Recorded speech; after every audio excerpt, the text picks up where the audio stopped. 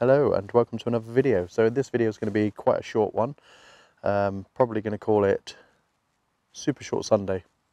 No, on a Wednesday. Super short Sunday on a Wednesday. So today I want to show you how I light my spider webs and the differences you can, the difference in the looks that you can achieve lighting it in different ways. So today I'm using a reflector and an off-camera flash. Normally I use a ring light on the front of the lens, which will give you it's a bit of a harsh look really. You get the ring light in the picture, so this will take that. Ooh, just knocked the bush and moved the spider. This will take that reflection off of the image that you're shooting. So this will work for anything you're shooting. It doesn't have to be spider webs, but this is just what I'm using as an example. Once you've got your composition all set up, what you're going to need to do is light the subject. So here's an image without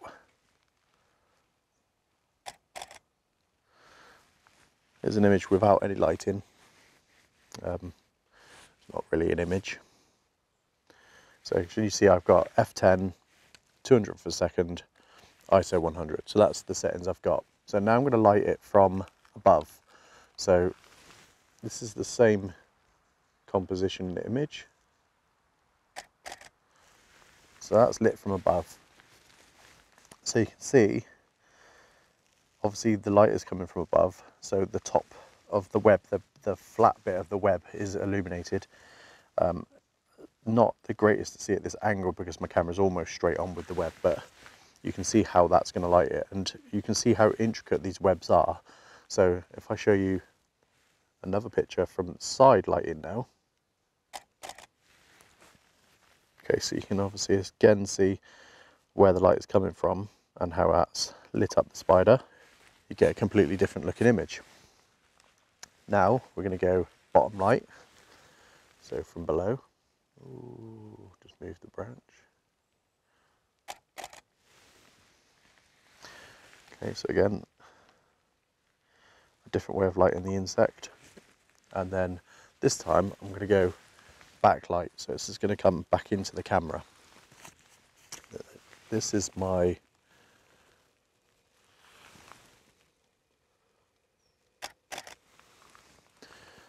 let's do that again.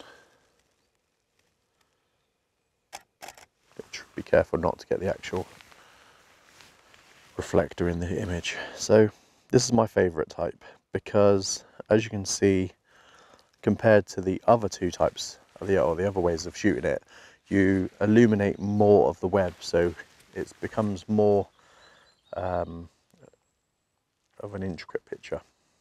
So what I wanted to show you quickly is, with obviously using a flash, you can isolate the subject, have a completely black background.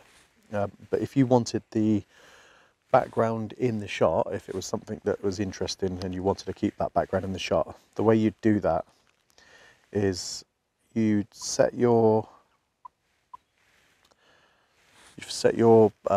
shutter speed to 200, so your flash sync speed, and then what you'd do is make sure your flash is on manual, set your lighting, your aperture first, obviously, make sure you got the exact settings that you want, aperture, ISO, and then put the shutter speed at 200, and then take a test image.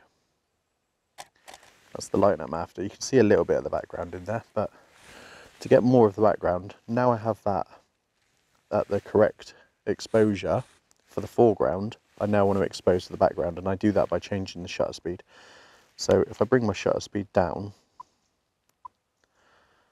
say 15th of a second, take the same image, so you'll see now more of the background becomes clearer. So what you're doing basically is you're exposing for the foreground with your flash, and then the ambient light is lighting the background, which is what you're using your shutter speed for.